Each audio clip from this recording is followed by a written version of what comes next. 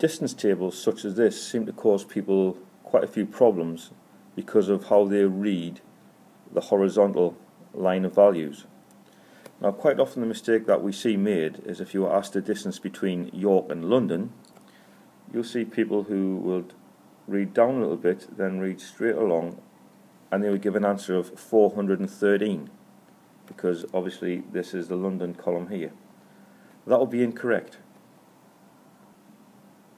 If I wanted to do the correct calculation and find the distance between York and London, I would just read straight across from York. I would then read straight down from London, and where my two lines cross, the box it's in gives me the answer. In this case, it's 212. For the next question down, it says, which two cities are the least distance apart? For this, I have a look at the table, and I look for the lowest number that's in the table. Now, the lowest number in the table, I can see here, is 155. So I need to have a look and see which two cities combine to make 155.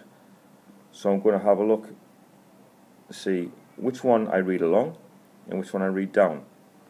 Now, for me, reading down, obviously it's in the London column. Reading across, it's Cardiff. So the two cities are London and Cardiff. Finally, which city is furthest from London? I look down the London column, which is this one here. I just look for the largest number.